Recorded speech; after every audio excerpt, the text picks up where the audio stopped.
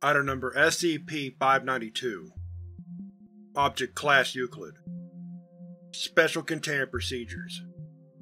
SCP-592 should be contained in Research Cell 1611-E at all times, locked in a steel box, in the middle of a frosted glass containment cubicle. Also in the cubicle are a table, 2 computers, a standard-sized computer scanner, an internal network connection port, and 2 pairs of visual distortion goggles, which must be worn upon entering the cubicle, so as to make SCP-592 illegible. The first computer serves as an anomalous machine, the second as a custom firewall. All devices have been modified with specialized software and hardware. See Testing Protocol for details. And the network port has been secured such that no device other than the firewall may use it.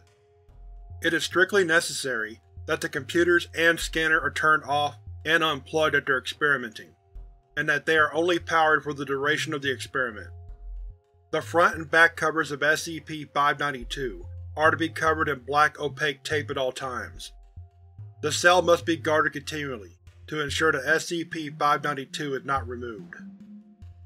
Description: SCP-592 is a large hardcover book which exhibits no external qualities that could be considered unusual, but which can cause delusions, psychosis, changes in physical health and appearance, or even severe wounding when read. It is titled Chronicle of the 20th Century and consists of 450 all-color printed pages. It is reported that it has a printed cover, no dust jacket, with the title of the book, the publisher, and a selection of illustrations from within the text.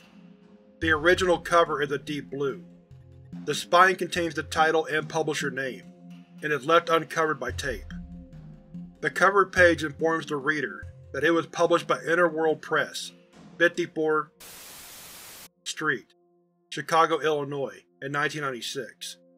A company named Interworld Press has never been registered in the U.S., nor does the street listed exist. The text is a collection of newspaper clippings and short articles on major events from January 1900 to December 1995.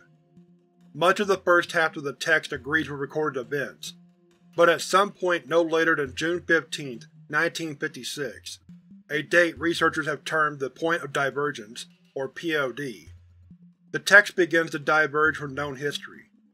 These divergences become more common and acute the further away from the POD the text is. Subjects reading from the text before the POD report no ill effects, and generally comment that the text is well written and seems very accurately researched. Subjects reading from the book after the POD understand the passage read as accepted truth, and vehemently deny any suggestions that the text is in fact incorrect.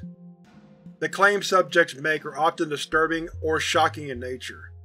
It also appears that a subject that has read passages from a certain year can recount events that are detailed in later sections of the book. It has been found that those born before the date which the text passage indicates and lived in or nearby the location of the event described may construct personal experiences built around the event, and describe them as they would any other vivid memory. The subject will go on to great measures to defend the reality of their story, often turning violent if under interrogation.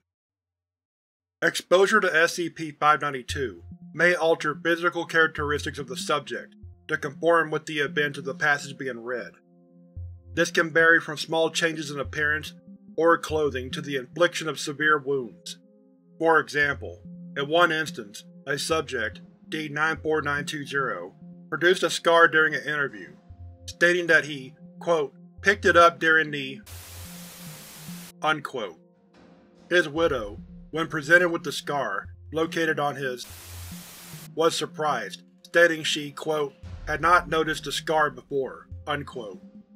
It has been found that once the subject discovers that the world is inconsistent with their acquired memories, they begin to feel that the present reality is an illusion, a dream, or a deceit, often stating malevolent or government forces are at work in maintaining the illusion. Subjects who reach this stage enter into a profound and chronic psychosis. All attempts to treat this delusion have failed. The exact effects vary. Data passage read. Effects. Before POD, no ill short or long-term effects. Less than 2 months after POD. Short-term, confusion. No ill long-term effects. Less than 2 years after POD. Short-term, confusion. Long-term, minor mental illness. Development of tics, nightmares, minor paranoia episodes, and panic attacks. Less than 10 years after POD. Short-term, confusion, violent episodes. Long-term, deeply ingrained delusion formed, leading to debilitating paranoia, psychosis, and schizophrenia-type disorders. Less than 10 years after POD, or earlier if subject forms a personal experience.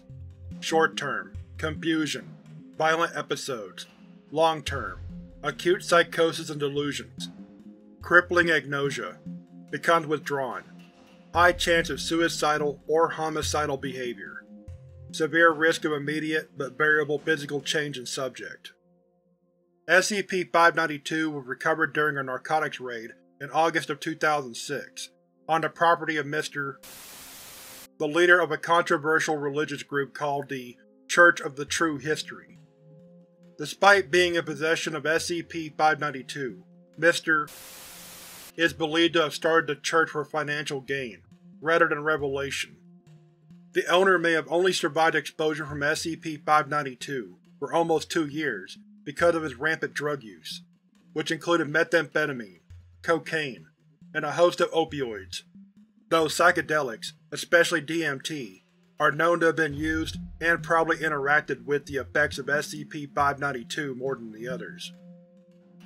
Believed that his delusions came from his drug use, but noted that a year after exposure to SCP-592, he found himself turning to drugs more often to hide away from the truth. In custody, and deprived of his usual chemical relief, the suspect became comatose and died a week later. The circumstances of the acquisition had led to proposals to test SCP-592 in combination with psychedelic drugs. See Proposal Addendum 592-A. The chemical properties of SCP-592 have been studied by Dr. Grayson and the Chemical Forensics Team. Dr. Grayson reports that samples were obtained by means of cutting small squares of paper from the book, while wearing distortion goggles. The squares were small enough to contain no more than one word. Squares containing portions of illustrations were covered by black opaque tape as soon as extracted.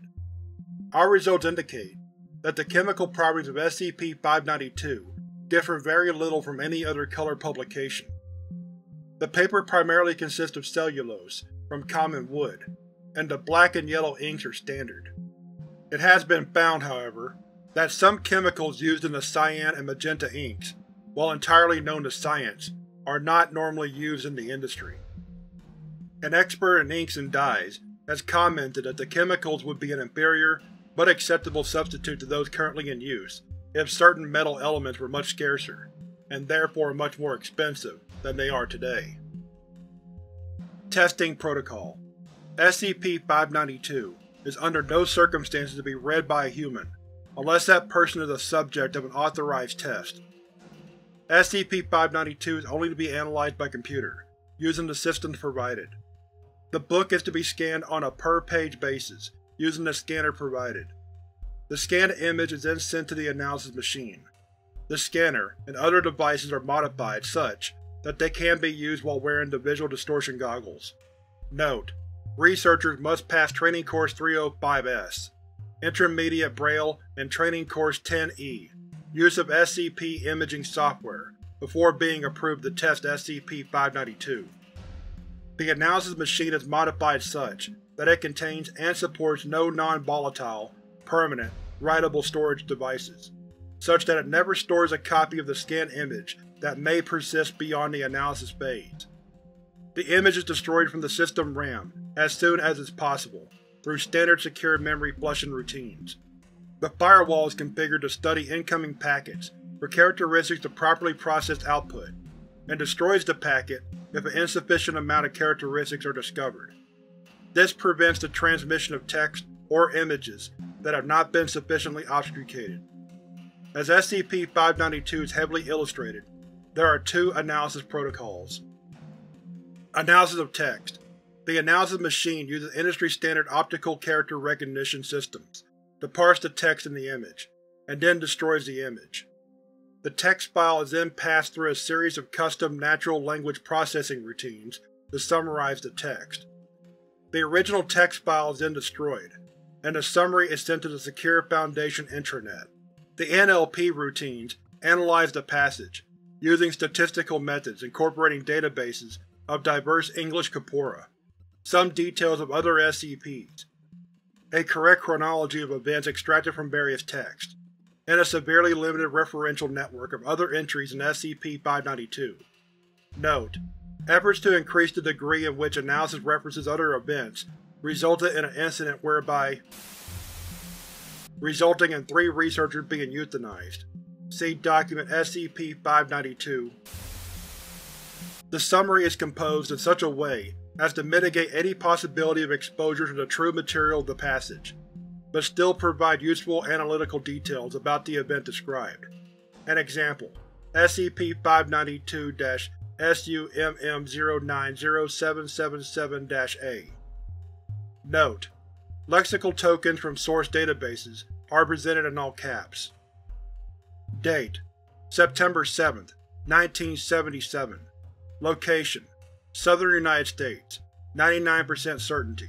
States: 79%.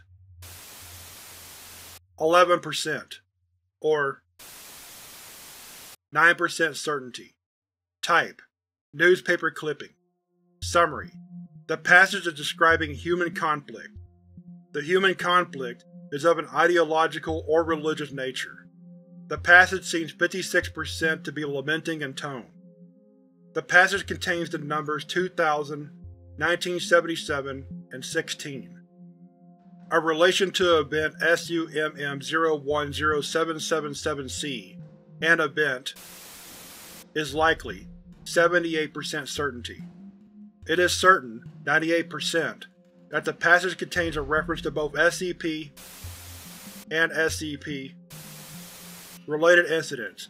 Incident 592- Loss of a limb following exposure to SCP-592 Article on War. Analysis of images. SCP-592 contains around 200 illustrations. These are cropped from the scanned image as part of the OCR routine. The image is then subjected to a number of Fourier transforms and convolutions to obscure the resulting output from human recognition, while simultaneously analyzing its structure and providing a summary of its contents by statistical analysis. Record of the original image is then destroyed. An example report: SCP-592-IMG-098. Date: April 1, 1963. Location: unknown bedroom with Western furnishings. Type: full-color photograph. Subject: the image contains 2 adult persons standing, 1 human child sitting on a chair or stool, and SCP. With 100% certainty, the persons in the image should have facial features. With 100% certainty, the persons in the image do not have facial features.